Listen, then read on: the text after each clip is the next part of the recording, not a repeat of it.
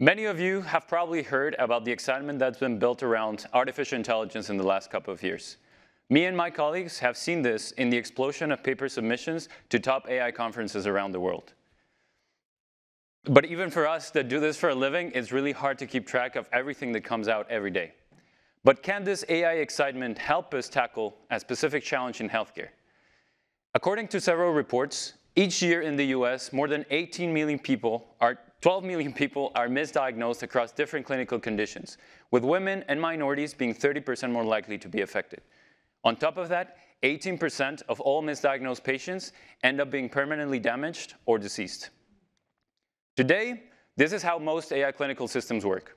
Using a single source of information, like a chest X-ray, an AI model generates what we expect to be a reliable prediction. However, there are limitations. One, this is highly dependent on data availability and quality. Two, there is no real explanation or understanding on how the model creates predictions. And three, if we want to use the model in a different setting, we need to completely readapt it. So overall, there is no guarantee that we can solve this misdiagnosis problem. The work we do in our lab aims to improve this pipeline by using more information about the patient and developing what we call uncertainty-guided AI. We generate a prediction, but we also provide an uncertainty estimate telling us how well the model is at classifying a specific patient. Working together with doctors, we are able to automatically classify predictions with low uncertainty and further review those patients for which the model is struggling.